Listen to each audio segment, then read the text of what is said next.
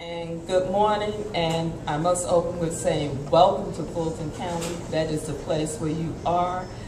We are the largest county in the state of Georgia, and it's just wonderful to see so many of you here this morning. I'm representing the small business industry. I have spoken with several of you already this morning, waiting for us to get started. But I mean, there are some really interesting businesses here this morning, things that I would have never thought about doing or starting up, and it just shows how really creative thinking that we are as a group and individually, and coming up with these creative ideas and finding a niche to really grab on to, have passion about, and pursue doing it. And that's what really entrepreneurship is about, something that you have a passion for, that regardless of what the circumstances, you're going to keep on pursuing to do the vision, the dream, and see it come to fruition. What I want to do, I have two hats really. It's two sides of me. I'm an entrepreneur myself, but this morning I am representing the county and Mr. Ken Dawson, because he could not attend this morning. He is out of town this weekend. So I was given specific instructions about what I was to say this morning in the message to you, and that when he finished with his instructions, I said to him, I said, but you must remember I'm an entrepreneur also, and they're going to be more interested in hearing about what I do as an entrepreneur than hearing what the county does as far as their services. But, and he said, that's probably true. I know you're going to do your little pitch, but let me just go over some of the things about the county and economic development. We are reinventing and recreating ourselves within that period now that we are doing that. For about the past 5 to 6 years, we were kind of dormant as the county new administration came into play. They did a lot of reorganization and restructuring, and as a result of that, Economic Development Division was created at the end of last year. We have a new director. His name is Kenneth Dawson, and I am part of his staff as a senior business development person, and it was he and I for a minute. So I consider us a small business. We have very little money, so what you do is you make the best with what you have. So instead of doing the job of one thing, I'm doing the job of many things. Then we were fortunate that we were able to hire another person full-time. And during the interview process, I shared with them the real world of what it's going to be like working with just two of us and you becoming the third person, and how we must switch hats. You have one plan in the morning that you start off with, and that changes to something else in about 15 minutes after you walk through the door. And similar experiences are with you having a small business operation too, because you never know what the next day holds, you never know what the next hour holds. I mean, even if you're home-based operating, you have all kind of different issues that you have to deal with that are unexpected. Life is just unexpected all the time. So, and let me go on with my presentation. They just told me about Mr. Dawson has been working on developing an operational plan for us, which will be the basis for how we will function, sort of like the Bible, how we're going to move forward with developing economic development activities and programs for the county as a whole.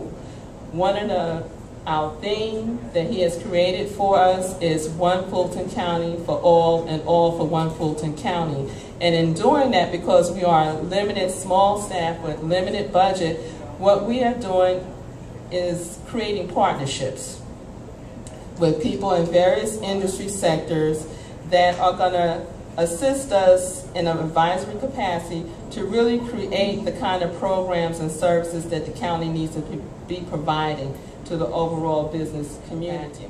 So in creating those partnerships, we are working with the municipalities, and you know the county has plenty of those. We have several chambers of commerce that we're working with, as well as we're working with Gary, and he mentioned that we met, I guess, maybe 2 years ago, and he is really just a great person to work with, and he offers so much wisdom and talent that comes with him. And I don't want to belabor that, but we do have programs that we have put in place. And interesting enough, you know, the business plan that everybody works at putting together that some people don't know about until they come into my office and say, I have an idea and I want to do this. And I'm saying, okay, so do you have a business plan? Have you really thought all of this out? And I start drilling them with all these questions that they were like, oh. So what I did, because this kept reoccurring, I developed a business plan outline, which is different from the typical business plan that you normally pull up and find online or in the bookstores.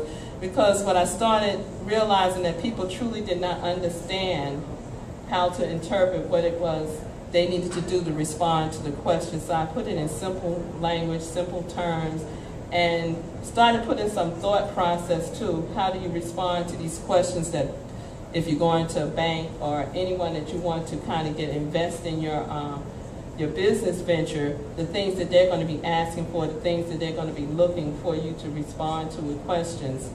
So I put that piece together and I give it to them and I said, look, this is just my little creation. You take it and put some thought to it and answer some of these questions. When it's complete, you come back and then we can work.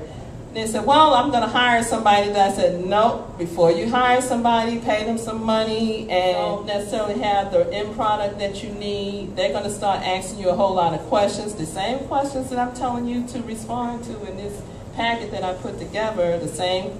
These are things that you need to start thinking about so that if you do hire somebody to put the plan together, you will always already have jump start and then have some meat to work with to really put together for you a real serious plan.